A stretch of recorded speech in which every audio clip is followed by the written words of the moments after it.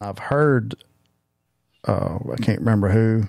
I think it was Scott Hall and Kevin Nash talk about how Hogan, couldn't really nail the one-liner type cool kind of hip kind of things that Hall and Nash had it down.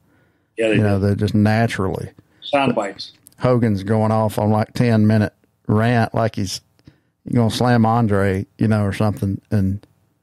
But y'all just kind of let him do that and then just kind of cut it together, right? Mm-hmm. Yep. And it worked. That's why that was a big advantage of the way we shot it that way, because we could even it out no matter what. Whoever went off on whatever, we could even it out. And that's some things I wish I would have kept too. Like when Hogan kicked the world, I had him.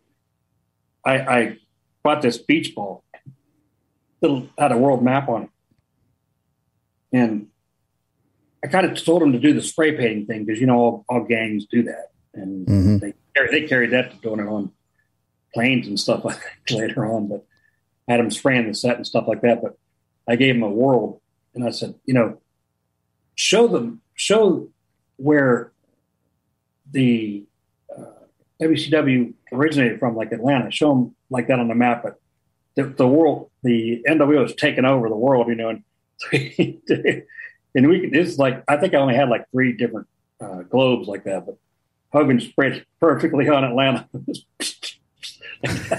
Covered up Atlanta. And then we made an nWo on the other side of it, and then he kicked the beach ball and I'll tell you, the first time he kicked the beach ball, he kicked it right in the camera lens. It would shoot like that, just perfectly in the camera lens. I mean, stuff like that, you can't write that stuff, you can't get that lucky. And it, bang, it just banged off the camera lens.